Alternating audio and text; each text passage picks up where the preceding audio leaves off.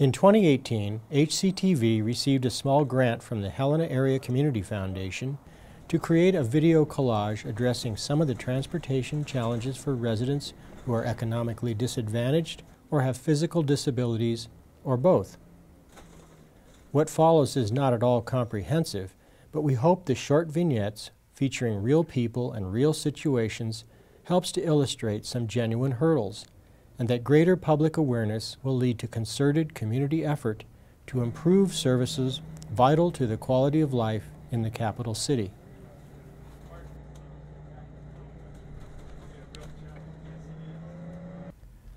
The first thing that comes to mind when thinking about getting around town is the use of a personal car. Though that proves to have its own difficulties, such as wading through traffic and waiting for the train. It does not compare to having to walk to your destinations. Helena is a spread-out town where services such as doctors' offices, the hospital, shopping, and social services agencies are spread from one end to the other. An individual would also need to get to work and back to their home. In winter, it is well nigh impossible for one to walk if you have a physical disability. But what if you can't afford a car, the gas, the repairs and insurance? What if you are not able to drive a vehicle? One would then first rely on public transportation, such as a public bus service. Bus system's important for several reasons. Normally, most traditionally, there's been vehicles on streets. Not everybody can afford a vehicle. Not everybody can drive. Not everybody wants to drive. There are those that choose that as a lifestyle. There are those that choose it because of financial means. There are those that are not of age to drive, or the sad part of it is they get too old and are not supposed to drive anymore. So for multiple reasons, safety, health, welfare, environment, you name it, that's why it's important to have public transportation in a community. It's not just about, well, it's nice to have a bus. The bus serves a purpose. There's a reason behind it. Whether people agree or disagree with that, nationwide it's agreed that public transportation is important. Helena has a couple different transportation options aside from owning a personal car. The public bus system, taxis, Uber, and many organizations that offer services to those with disabilities also have vehicles to give rides to those utilizing services. But using public transportation is limited. The time frame the services are available is limited, and the other options may be too expensive. So what's it like to live and work in Helena without a car? Those of us with reliable automobiles and steady incomes don't have to think about this much. But for Tony Osterhoff in East Helena, it's a daily reality. The bus does not run on holidays, weekends. It does not run after 5 o'clock. And it's very, very difficult to take the bus. You have to call a day ahead for a guarantee by 4 p.m. If you don't, there is no guarantee you'll get your wish that day. So you really have to be on your toes for that. The taxi, on the other hand, from East Helena is $17.50 one way. And if you go from the M.E. Anderson Apartments in Helena out to the hospital, it's $12 or $13 one way. Most of us who are retired and on a fixed income do not have a lot of cash on hand. After bills are paid and you get your groceries and necessities, I generally have $5 for a week and a half left. So, and I have a pretty good Social Security compared to others. But I have no extra retirement because my husband transferred as an accountant for a lumber company and I had to keep getting different jobs. So it's tough with the transportation. Well, I would like to see the bus run on weekends and maybe until 8 or 7 so that people that have late appointments that they can't get out of because the doctor has 100 people in a week or more, so the appointments are only so many. And if they get out at 4:30 or 5, they're going to miss the bus. So I'd like to see the bus a little more accessible. However, I know that they have to be justified by the amount of riders. The costs of transportation can be daunting, especially when local bus service is simply unavailable. However, Capital Transit is the best price in town. At only 85 cents a ride, it serves as the most economical option. What's it like to use the public transit system in Helena? To get a feel for the experience, we went for a ride on Capital Transit.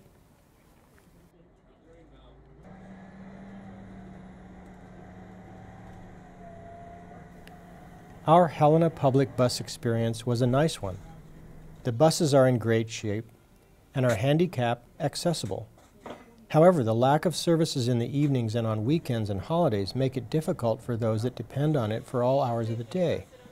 The fixed routes only go to certain locations and still require one to walk to the front door of their destination, which could mean a couple blocks to a couple miles. They want to live normal lives like you and I. They believe that we should have something available all the time, and I agree. But at the same time, the reality is sometimes I can't even go when I need to go places, depending on factors. And, so it's important that we find that flexibility that allows everyone to be able to see what we see. Now, we've been asked to, here recently, to provide services to Fort Harrison. Well, to do it under the traditional sense, it's about $150,000 or more just to set up a fixed route to run that way. And then we have to redefine our service areas, which again are just the corporate city limits of Helena.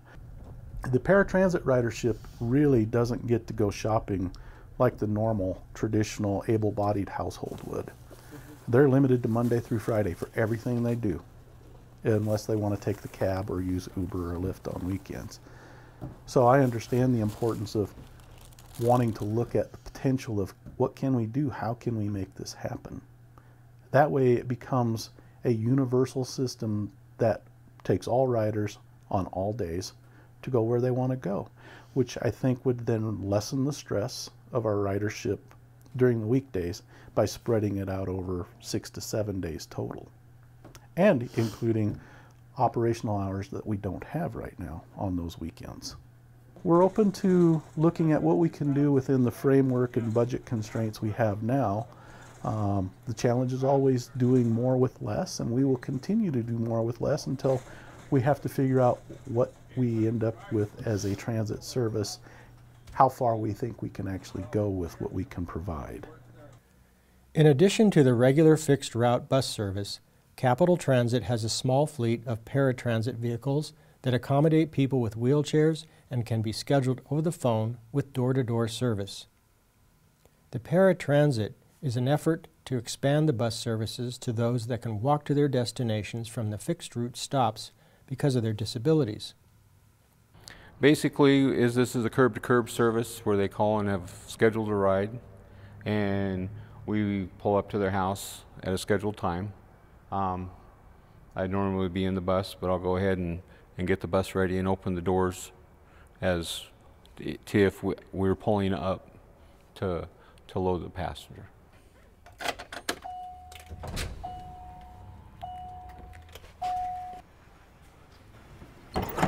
And we do take people to doctor's appointments, grocery shopping, clothes shopping. Some people out to breakfast or dinner or lunch.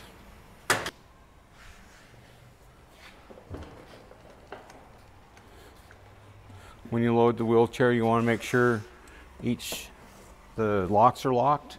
If they have an electric wheelchair, you'd like to have them shut the wheelchair off for safety purposes. And when you're coming up with the lift, you always want to kind of keep your hand on the lift. Tell the person, we're going to go up. Ask them if they're ready. That way, if there's any movement, you can feel it first, and you can stop the lift for safety purposes. I'm going to go ahead and lift the lift up now.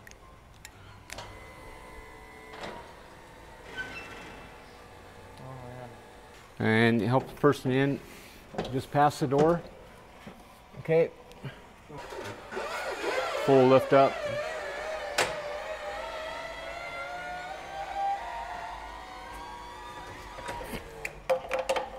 Shut the doors.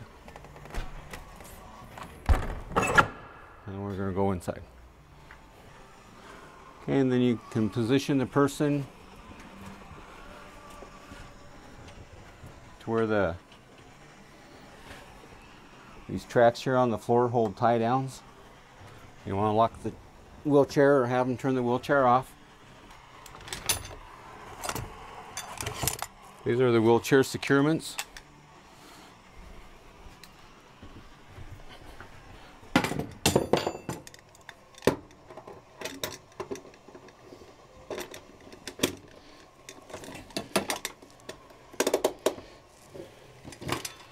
Okay, you always want to do the front and the back. The back ones need to be set down to where they're angled up at a 45 inside. The front ones will actually be set outside the wheelchair just a little bit, so they have a double angle to help secure the wheelchair. Like I had mentioned before, these are a little bit of outside the frame, so you get an angle going up and an angle coming down, and that helps stabilize the wheelchair. And then you also want it at a higher point that you can get on the chair for the center of gravity. And you always want to be on the frame to where it's more secure, to where if you do get in an accident, the chair is not going to move. And also, most wheelchairs do come with their own seat belts, but we're required to ask the passenger if they would like a lap belt restraint or a shoulder restraint. Some do, some don't. Total, all the buses with the paratransits, anywhere from 100 up to, I've seen it, at our busiest peak was like 220 in one day. Average is 130 to 150. Many Helena citizens that utilize public transportation also utilize other public services like Helena Food Share. Food is, like transportation, a basic need. We learned how Paula McDonald, who resides at the Jean Francis Home, a sober home for women on Rodney Street, navigates her way to Food Share and back again. Yeah. Okay. If I need anything wrong, it's my fault. Thank you. You guys are awesome. Thank you. Coming in. God bless you. Well over 8,000 people used Food Share last year, with 1,667,992 pounds of food passing through their doors. Getting to this essential service has proven very difficult for those who cannot find a ride. I haven't been back because I, don't have a ride. Yeah. And because public transportation is not an option if I want to go to Food Share. It's not a lot of people's option if they want to go to Food Share. It's very limited what you can do on the bus. Okay. Everything is interconnected: transportation, food, and housing. Okay. Many of the people that are in need of these services have limited incomes, mental or physical health issues, disabilities, homelessness, and more. Most people that use public transportation have these needs. They need to get set up, and in order for us to do that, we have to use all these resources, and we don't have any, and so we're trying to put it together, and it gets frustrating for a lot of people, and a lot of people just don't do it. You have like the shooken up puzzle pieces. It would be like knowing what piece you needed, what would fit perfect, but you have to wait for somebody else to give it to you. And so it's can get frustrating. You have to be very, very dedicated to be a full-time public transportation participant in Helena. It takes lots of planning. Having multiple disabilities affects a great many of Helena residents' capability to drive. Carrie Jones has been using one form of wheelchair or another since she was a little kid. She's become very skillful with her motorized unit, getting in and out of vans and buses as she makes her way to medical appointments, sporting events, and social gatherings. Peers Unlimited, Partners Ensuring Equal Rights and Support is an agency in Helena that provides those with disabilities the opportunity to integrate into the community. Peers will provide rides for people like Carrie, so they can attend functions like all others that do not have disabilities. When Carrie's unable to get a ride by peers, she uses the paratransit bus service or taxi, or has to ask for a ride. When asked what transportation means to her, Carrie's response was much like what it would be for all of us. We just don't have to think about it much. Let's see, I go with him on Thursdays for peers, and then social club events, to the office. For Harrison, sometimes for dances, I think. Yes. It just depends. Oh, no. What does it mean to you to be able to have transportation? What does that give you? It means everything. It gives me independence. It gives me freedom. And I don't have to count on like my sister or my mom, because they do enough transportation with. So it means pretty much everything in my life. Yeah. It helps my life go easier and my mom's life go easier. And so it's, like I said, it's easier. Another transportation option in town is using the good old-fashioned taxi. Sean Whitewolf has a lot of experience driving people and goods around town. He shared some insights while taking us on one of his routine routes through the capital city. When I first started working, there was, I believe they said, about 180 calls a day regularly. So we were pretty busy. There was 3 or 4 of us taxi drivers running 24 hours, 7 days a week. I'm sorry, there was 3 or 4 of us taxi drivers per shift, and it was more of a taxi system than what it is now. We have primarily scheduled pickups, and then probably about 1% of our pickups are just people that call that need a ride. So it's changed incredibly. I average probably 10, or I'd say 12 runs during the time that I work, and I just work part-time, so I'm not here driving constantly. But okay.